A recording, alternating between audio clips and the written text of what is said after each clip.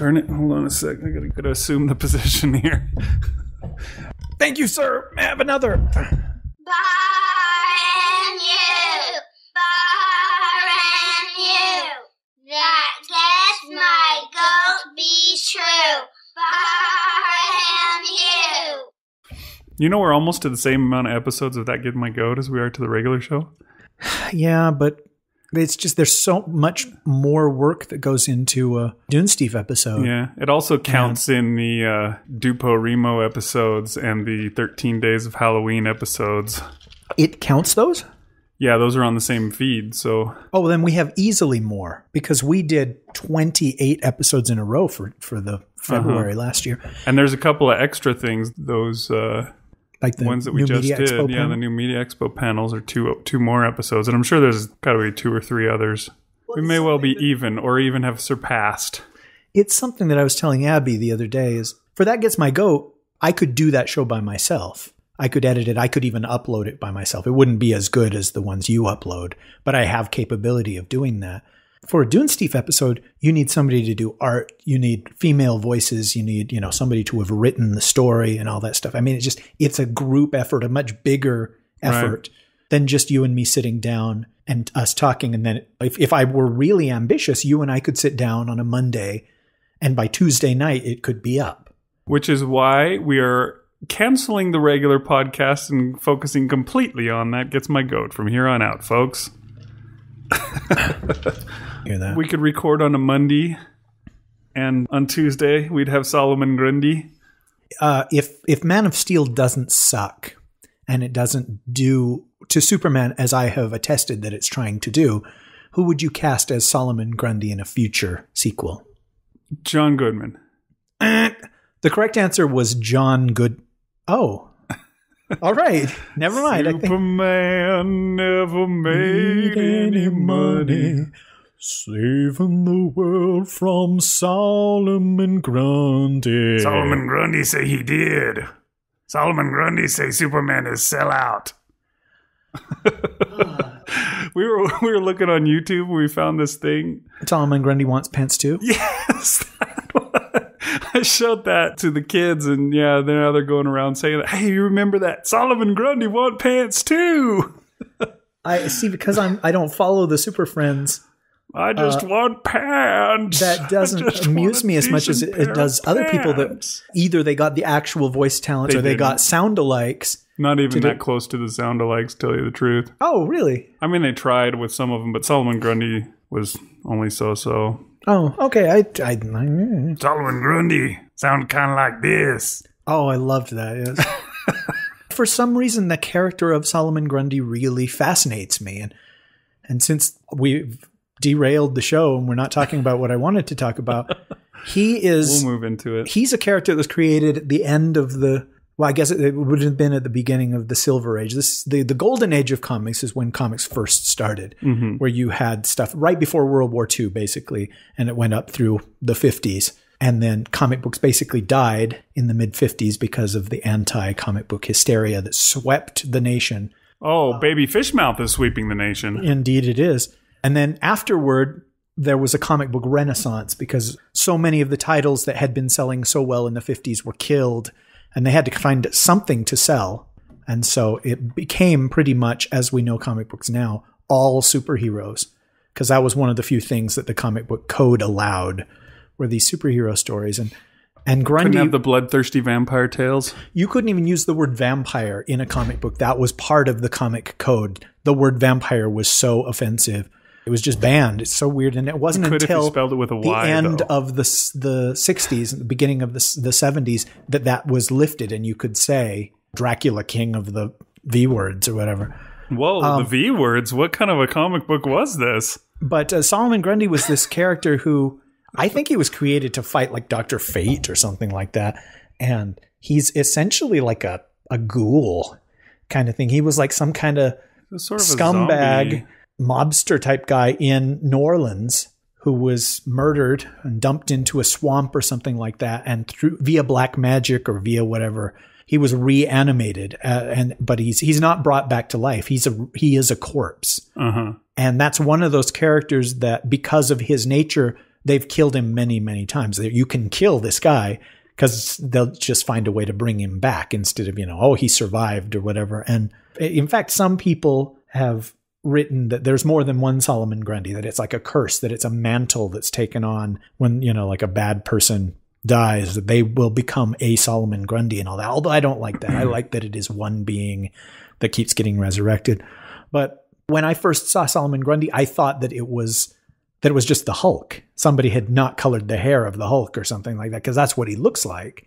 He's in like shredded clothes, and he's really big and muscular and almost ape-like in the way that many people draw the Hulk. And he has white hair. He has white hair and white skin. But for some reason, when you showed me this clip years ago of the Challenge of the Super Friends, I think Luthor says something like, there is no one source of evil in the universe.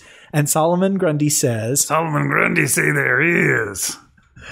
I laughed and laughed, and I was like, oh, rewind it. My gosh, that's the coolest thing I've ever heard. I don't know what it was. It's either the voice or the accent or the fact that he refers to himself in this third person. Yeah, every time he says Solomon Grundy, and he also says Solomon Grundy say whatever it is he's going to say. But yeah, I think in honor of that, I'm going to speak like Solomon Grundy for the rest of the episode. So whenever I speak, I'm going to say, Big Anklevich say. Big Anklevich say we should move on to a real topic of show. Well, before we do, you mentioned the Duperimo and you mentioned the 13 nights of Halloween. I've been thinking it would be fun to do that again, to do like a marathon of shows. And one thing that I thought that would be really fun would be to talk about music. We're not actually going to do an episode about this, but let's say that you and I each bring a list of our top 5 songs, breakup songs or whatever, and then we each just share my number 1 breakup song or whatever. And down, we do doobie doo, down, down. Big Anklevich say, you remember that scene from Better Off Dead where every single song on the radio is another breakup song? He switches it and then finally rips his radio out and throws it on the ground. Big Anklevich say that funny scene.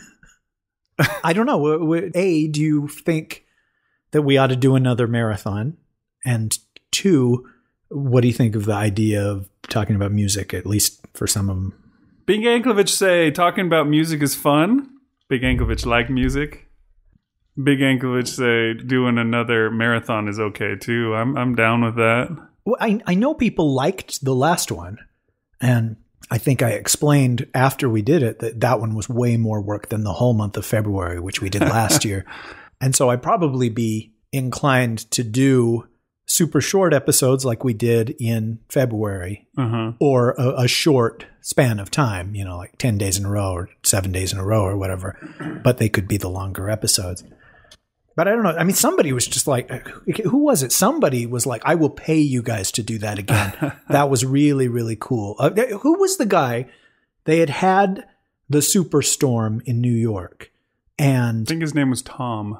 And the Tom from New York, did we talk about it on the show or did I just blog about it? You went and talked to fake Sean Connery and did that special message just for Tom, if you recall. Okay, I do remember that. We put it on to that's another one of those episodes on the That Gets My Goat feed that makes the feed as large as or larger than our original feed. Oh, and then now we're on Stitcher as well. Yes, that is true. We're on Stitcher. Is Stitcher just a competitor to iTunes, or what is Stitcher? Stitcher is it's I think it's an Android app. Maybe it's a iTunes or it's a podcatcher. But I think it's a little more than a podcast. It's like a way to get radio and stuff like that on your phone or your tablet, I think is the deal with it. I'm really not particularly familiar with Stitcher, but I do know that there were people that were listening to our show on Stitcher, and then Stitcher had some kind of a policy change where you had to do several things to be on Stitcher, and I said, oh, F you, Stitcher, I'm not doing it. So they removed us. And they removed us, and then later Cliff Ravenscraft said you must be on Stitcher because you're missing all these people that listen to stuff that way if you're not. So I bit the bullet and I agreed to their terms and demands. And what were the demands and how long were we not available on Stitcher? I think it was a year or so that we were not available. And their demands were they wanted $1 million and a helicopter that would take them to the airport, and then a plane with fuel so they could get to South America. A non-extradition treaty country. Right. So that was the demands. No, one of the demands, I believe, was that we mentioned that we're on Stitcher on the podcast. So there we go. We just met a demand. And wow. You did it without even knowing that was a demand. Okay. So when we mention it on the actual Dunesteef show, you'll know that is under duress. That's right. It's because they've got all those people tied up at the bank, and so. Okay. Well, so hopefully we gain new listenership because of that. Yeah, and at the very least, hopefully we get the people that used to listen to us on Stitcher back. I don't know, if those people periodically search for Dunesteef on there or what happens, how that works out. But gosh, I wish that were the case. You really think that there are people that search for Dunesteef? Well, I would think somebody maybe who used to listen to Dunesteef and they're thinking, oh yeah, I forgot about those guys. I should check and see. I did announce it on Facebook, so well, good. And Twitter. So hopefully that reaches some of those people that used to listen to us on Stitcher and no longer does. We should hire somebody. And by hire, I mean not pay them, to be our chief of public relations, like the Dunesteef chief of public relations. And basically all they would get is love and a mention in episodes. But their job is to, do that kind of stuff and send a promo out to other podcasts. And we would have to make a promo if they wanted to send okay, it out, well, they would have to do that as well. I mean, our last promo is so old that 080T was still beeping. Wow, that's cool. If I wanted to, I could sit down and make up a funny-ish promo, modern promo, but I don't want to. I don't care. And see, that's why we need somebody. I think I care a little bit less than you do, but it's not like you're just anxious to, oh my gosh, we got to get our work out there. We got to let people know that we got to grow our business and all that. We talked about it in the New Media Expo episodes of, there are people out there that they just can't wait to make money from something, to make their voices heard. To the podcasting pie is so small, but there's my piece has to be bigger. Mm-hmm. And I don't care about any of that stuff. We've talked about it a million times. If the podcasts were actually making us money so that it's just this is a job, we would have so many more episodes. And also we would feel, I don't want to use the O word, but I will. We'd feel obligated to get together and put it together. O word and the V word in the same show. Yes. And that would take away a little bit of the pleasure of doing it. And the P word. Stop. Although now I'm going to want to talk about erotica. That can be the actual that Madonna song. Or I thought we weren't going to go into the music episodes until the special marathon. All right. Well, we'll each do our top 3 Madonna songs in an episode when we do that. But I was saying, if this were a job, if we made the kind of money that, I don't know, people who talk about how much money they make doing something like this are not the kind of people that we would want to be friends with. They are, I don't want to say sellouts. What's a more offensive word than sellout? Motherfucker? Yeah, less offensive than that. Somewhere in the middle between mofo and sellout. C word? But no, again. But there are people that are there are crass commercialistic people. Uh-huh. And we're not that. But, so there are people out there that make money doing this sort of thing, or that make money from their writing or make money from their podcasting. And if we were doing that like they were and bringing in, I don't know, whatever the minimum is for you to say that's a job, that's a part-time job, we're doing that. Definitely. We have to get together every week. The point I was trying to make is if it becomes a job, it starts to be less fun. But that is offset by a paycheck. You know what I mean? Like, it's recently true, you were complaining about, well, what you always complain about. She's sleeping in the other room. She corralled you into doing all this work, video editing for some friends of hers. She just volunteered you to do this, and then she walked away and got to live her life. But you had to spend 5, 6, 7 hours on your day off doing this. And we talked about it. It's like, that's what you went to school for and all this stuff. If you were being paid, it would be very, very different. It's like, yeah, well, 7 hours at $3.25 an hour, I did all right today. But because it's free, plus it's eating into your free time. And that's something that you and I have always had with this show, is you have less free time than I do. And any time we're doing a show that requires you to do anything, that's eating into your sleep time and your time with your family, your lay back or do chores or, what all the things that you have to do, that's eating into it. And I guess to a lesser extent it is mine too, but I don't have a huge list of things I have to do like you do, that you keep pushing back and say, well, okay, one day I'll get to this thing that I do have to do. But anyway. The funny thing about that, and I was going to interrupt you and you just plowed right on over it. And like I'm doing right now, you're sick right now. And you told me before, I hope my voice holds up. And I meant to tell you, oh, that's all right. I'll just talk the whole time. Yeah, that's an easy way to get around it. Yeah, one thing that's interesting about that, and that's one of the reasons why I went to school in film, is when I was younger, I wanted to figure out a way to have a job where I wasn't like 99% of the people out there, where they go to work, they get up in the morning, and they go,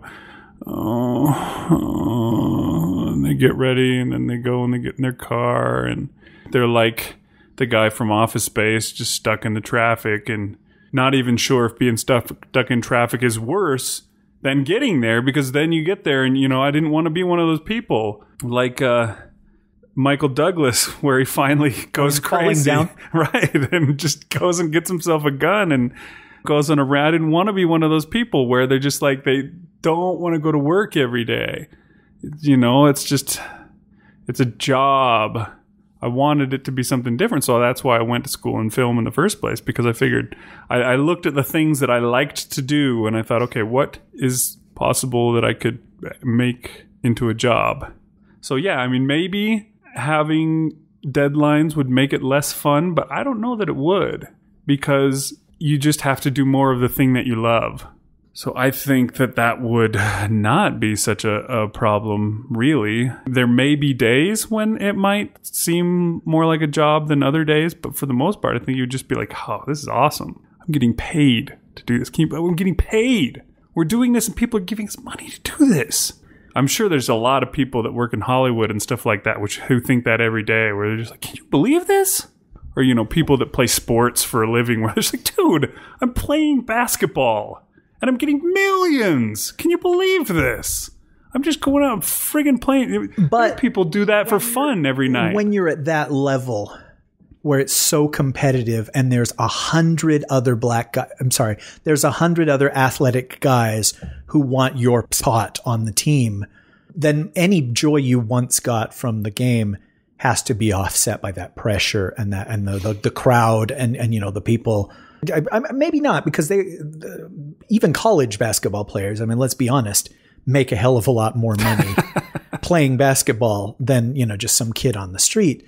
And plus there's groupies, plus there's all sorts of benefits. There's endorsement deals and all that stuff. So yeah, that sort of stuff is astoundingly. There's fame and glory, and just imagine the quest for winning. Sure, there's pressure, but that's what you're there for, is because you're a competitive person. That's why you're in that in the first place. You want to be that guy who holds up the big shiny silver trophy at the end of the year. And so sure, there's pressure to win, but you want that pressure and you want to be, and I'm sure you go out there and all those people cheer when you put a ball through the hoop or something like that. You know that they're just like, oh yes, scream some more for me. Oh, it's like the Green Lantern, he's just like out there and he just takes out the big lantern and like he's charging it up. You know what I mean? Those guys just get that sense of power and that rush and that, the endorphins or the adrenaline or whatever the body chemical may be that makes you able to do more or whatever. I believe the Latin term is cootie. So whatever the cooties are that you get from something like that, these guys, they love it. And for us, usually just people liking our show, people commenting, people in the forums, we've actually met some face to face and they mentioned, hey, you didn't do the Silver Spoons thing. Thank goodness. I forgot that. I forgot it too, darn it. That's all right. We'll get to it. I was supposed to remind you. But that seems to be our reward. I mean, there are podcast awards, and you had said that this year you're not going to enter us for the parsecs. Is that right? Or will that maybe change? Oh, it's possible that people can convince me, but okay. I'm not sold on the value of putting my time into it anymore. I hear you. But we did win an actual award recently. That's right. And we didn't acknowledge it on the show, mostly because I'm incapable of believing that, anybody actually likes us or appreciates what we've done. But do you remember what it was? What was the name of the award? Was it a Duty? It's the Duty Award. Yes, we won a Duty. And it's given out by the Righteous Dude cast, correctly? Yeah, I believe so. And ours was the least talented, least endowed. What was it? I think it was called the least. No, I think that was what he originally was going to call it, was the least missed. But then he thought, oh, that might not be taken as a good thing because it's like it's gone and people don't miss it much. And so I think he changed it to the least skipped show, which meant that when a new episode comes out, nobody ever leaves it for later and listens to another one first. They don't skip it. They listen to it right away. That's really cool. I mean, granted, it's probably just him that gave those. They didn't vote on it or anything like that. But just to find out that one person says you're the least skipped podcast it's good. And, I talk down the donations because I want them to keep coming in. But we have had people donate. We have had people help us in many ways. The microphones we're on right now were donated by a listener who is dead. And it's been really appreciated and all that stuff. And so you and I enjoy getting together and we enjoy podcasting and all that. But the editing, the all the afterward stuff is what takes the time and is work. It is work, but it's one of those things where, you work, but while you're working, you're creating something. And so you feel like it's worthwhile work because when you're done, you've done something. It's like somebody who crochets or paints or something where, it's not a specifically exciting kind of a thing. It's a really slow and it's a lot of work and stuff like that. But then when you're done, you have something. You can stand back and look at it and go, check that out. Dude, I made that. And we can do the same kind of thing with our show. It's a lot of work to put it together. And there's other things you could be doing at the time. But when you're done, it's something you can be proud of, which is really cool.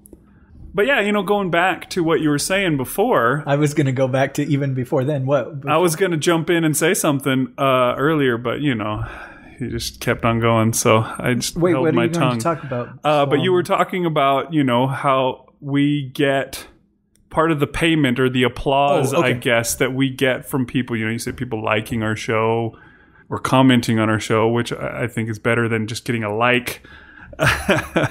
Unless that's not what you meant by liking, unless you meant the actual meaning. Yeah, I didn't mean Facebook like. Good. I meant, thank you. Because on the main page of Facebook, it will tell us that there's a new notification on the Dunesteef page. And I know that it drives you crazy that you go, a new notification, and you click on it, and it's just that somebody liked a post. It considers that a notification, like a comment or a response. Yeah, it's weird because supposedly some people, like I saw a thing somewhere where they were talking about where you should post if you had something that you were going to say, what medium should you use to post it? Should you go to Twitter? Should you go to Facebook? Should you go to Reddit? Should you go to LinkedIn? Should you go to, I don't know what else, Pinterest or whatever it is that you have? One of the things they're like, are you addicted to likes? Then maybe you should put it on. And I was just like, how can somebody be addicted to likes? It's nothing. Half the time it's just like, yes, I read this. Is basically what that means. But anyways, I don't know. That's like, I've got a terrible toothache and my grandma just died. Yeah. It's like, what is that? And I've seen some people where they're like, I wish there was some other kind of button that I could, or you could just comment. Good point. Yeah, how many times have you seen somebody say, I wish there was a love button, or I wish there was a dislike button? Right. It's like, but you commented that. You essentially said it better. Yeah, but what I was going to say now that I went back and we got onto a different tangent. But another thing like that is I put on Facebook a little gallery, I guess it was, or a photo album, maybe that's what they're called, of people wearing Dunesteef shirts. And that's another one of those things where I made these shirts and I put them out there just because I think it's awesome to see somebody with a Dunesteef shirt, or to know that, even just to know that someone out there has a Dunesteef shirt that they may wear around sometime. We don't get any money off of these Dunesteef shirts, and I did that on purpose. I purposefully made them as cheap as I could possibly make them so that hopefully more people will get one. They won't look at it and go, oh, $20 for a Dunesteef. No, that's more than I want to pay. They can get it for cheaper, and unfortunately there's always shipping thrown on top of the price. But I do it just for that opportunity. And I made that thing. So if you have a Dunesteef shirt, take a picture of yourself with it and send it to us, and I will put it on that album. Oh, that's a great idea. That's what I just love, just to see people standing there wearing a Dunesteef shirt or in whatever way. And there's several to choose from. I've made a bunch of them. You don't have to just pick one style. At the New Media Expo, Renee was wearing a Dunesteef shirt one of the days. And it's just like, holy cow, somebody wearing a shirt and she's a woman. Where have you been? You know, all that kind of thing. Unfortunately. Married. Yeah, you're out of luck. Well, I mean, she's also a sighted person. So, you know. Yeah, that does cause problems for you too. But it was just really cool that somebody would do that. I don't know. What I wanted to do, I wish we should have sent an email to everybody ahead of time and just made sure everybody who had a shirt brought it so we could get a big group photo. If we could get like 5 people in one picture wearing a Dunesteef shirt, that would be so awesome. See, I'm not able to do that. I wouldn't be able to ask people to bring a Dunesteef shirt. I probably should seek therapy about it, because my self-image is so ridiculously broken. And I don't know if it's because my dad loved my brother more or what the deal is. There's got to be some psychological explanation for this, but it's just like, yeah, well, if you've got a Dunesteef t-shirt, keep it to yourself, you know. I would hate for you to get beat up in the playground. I even made a couple of new designs fairly recently. There was one I still haven't finished yet. I was going to do another Your Mountain is Waiting design. Well, you see, people could run in that, or people could use that as a self-inspiration kind of thing. Is that a word? Self-inspiration? Self-motivation. There you go. Okay. I was going to say inspirational just by itself. I'm thinking self. How long ago was it that you did the Your Mountain is Waiting episode? I think it was time of Burning Man, which I believe is somewhere in midsummer.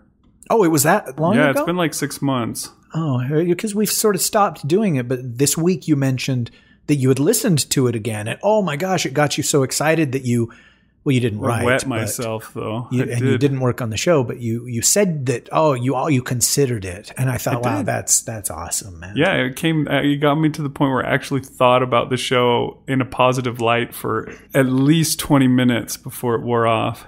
See, nowadays that's really a milestone. I actually thought of it in a positive light for longer than the story itself lasts. Oh, so that's something. You got this computer is in my reckoning would have been early 2007, was it, or late 2006? Which let's say 2006. I think it was late 2006. And explain very, very, very briefly why you got this computer. Well, the idea for it was I was going to drum up a business being a wedding video maker. I think that was actually going to be a second job, because what we did was my wife quit her job at Target that she was working at the time, and she went for a few months with no job while I did absolutely nothing in the area of... Besides your full-time job. Right. I mean, yeah, I did my full-time job, but this whole getting... wedding videos together. I never did anything and made any progress towards anything, but we did waste a whole lot of money on a very expensive computer and a very expensive editing system. Then she got a new job somewhere else a few months later because we were failing so miserably to make ends meet. But if you had done the wedding video thing, which apparently is really lucrative. I mean, I could do a whole episode complaining about this whole wedding thing and the ring and the dress that you're only going to wear once and not even for a full day and all that. But it would probably come off as sexist because I don't understand it. It's such a giant money black hole that it's horrifying when I hear about it. I mean, when people talk about the national debt and what $1 trillion is, that's how I feel when I find out how much somebody spent on a wedding. It's kind of a personal family version of a national debt when it comes down to it. And it achieves the exact same objective because at this point, it's all interest. The national debt is just paying off billions of dollars in interest, and you're never going to catch up. Well, I guess that's kind of like marriage. No. Yeah, turning into the Dave Ramsey podcast here now. But what I was going to say is, I mean, all Rish's skeletons in his closet aside, people, because it's this special day and because, it's the, what is it that they always say it's something of a girl's life or of a woman's life, it's the best day of her life. It's the pinnacle of life and all that stuff. They always want to capture that memory and they want it recorded. And what they'll do is they'll pay somebody an unbelievable amount of money to just camcord. And I know that that's an 80s term, but videotape. And I know that that's an 80s term. Too. Betamax what goes on and then just, put it out. You could say with a Boys to Men song underneath something, which is an even more archaic term. They kinetoscope what's going on at the event and then they just lay it down, poorly edited or unedited, and sometimes put a pop song under it or more likely a country song. And that's the document that you have to remember this forever kind of thing. And there's a price tag on that is, again, an unbelievably high price tag. Because when you were first talking about, I'm going to get a computer, my wife and I, we've been talking, and this is something that I can do. You talked about knowing somebody who did it in his spare time, like every other Saturday or something or he had one every Friday and every Saturday he would do a wedding. And he talked about how much he was paid. And I was just spit take level shocked. And I was like, how much he makes in a year?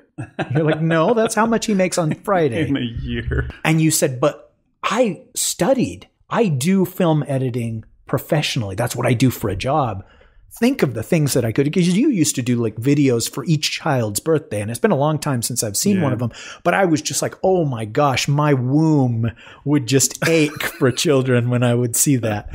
And yikes. I'd just be like, wow, this guy loves his kids so much. He's done this super elaborate, this is what has happened to you in the last year, montage with music. And the kids would just eat it up. It's like, wow, somebody loves me this much. They made a movie about me kind of thing. I mean, that was the mindset of a kid. And you're like, I could do that with somebody's wedding. And as soon as one person saw it, they'd be like, oh, F the other guy I was going to get to do. I'm getting this guy to do mine. I don't care if it costs 5 times what the regular Friday night guy is charging. And I was like, wow, that's brilliant, because you do have a talent with that. And you have a skill set that 94% of people out there don't have. And then also you have creativity too. And you did do somebody's video that way. Was it your sister's? Was it? I did a few. There was a Superman one that I'm remembering. It was Superman themed. Oh, right. And he was dressed as, oddly, Lois Lane, and she was Lex Luthor. Shaving her head was probably a mistake, but hey, it's her special day, where you just had all this stuff and you went to him beforehand and you said, what kind of songs would you like? And basically it's a dry run is my memory. And of course I could be completely wrong about this, but who cares? Because I'm talking and you have to just lay there. Mm-hmm. Think about England. I was going to say something in edgewise, but yeah, the time's passed. Your throat hurts. Don't just lay back and be pretty. That's your job. You showed me what you had done. You showed me like some of the raw footage, and then you showed, and this is what I did with the music, and it's like, ooh, it's you were upset. Star Wipe. You were upset because it was that stupid. You used an REM Superman song. No, I offered him the REM Superman song, and he wanted the Smallville theme song, which you despise. Oh, yeah, it's Remy Zero. Mm-hmm. Oh. And I said, no, this other one, I mean, this is a good song. You could use that one if you want. And he's like, no. I'm like, but this is like actually about a guy and a girl, and he's, no. He insisted on wearing the brown cape too. So you showed me this, and I was really impressed. And you said, it's going to take up a lot of time, but it's going to be my job. And like anything, I'm sure there would have been a learning curve. You would have come up with a couple of different formulas or templates or whatever, and just alternated or whatever. And after a month of doing it, it would have been way easier. And after 6 months of doing it, it would probably have been easy. And I'm saying that with quotes because it's still going to be super time consuming. And you still have to stand there. And if you've gone to one wedding, you've gone to almost every single one. Almost every wedding I've ever been to was a clone of another wedding that I've been to. It's really rare. Now, see, I'm from a Hispanic family.